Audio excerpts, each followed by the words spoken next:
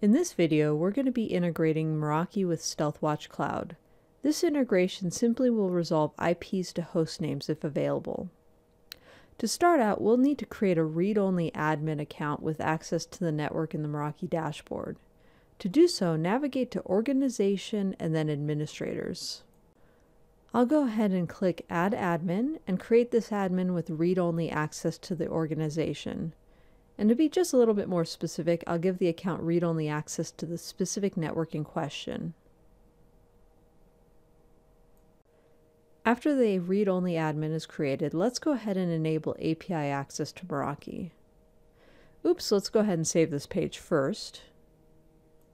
To enable Meraki API access, we'll navigate to Organization and then Settings.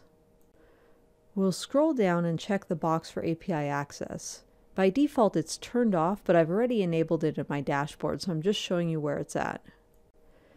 Next, I'll need to create an API key for my new read-only account.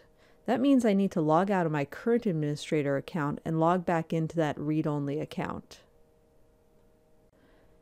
After I log back in, I'm going to click on my name on the top right-hand corner and choose My Profile.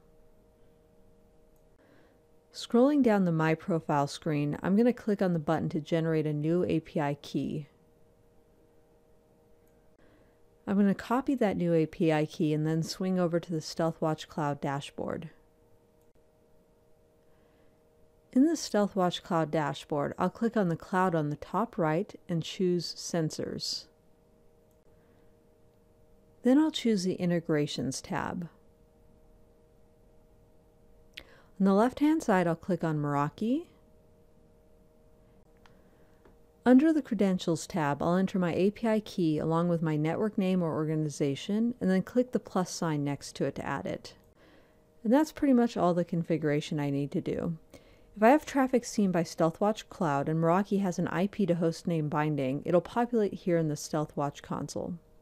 Thank you so much for watching, and I hope you guys enjoyed this.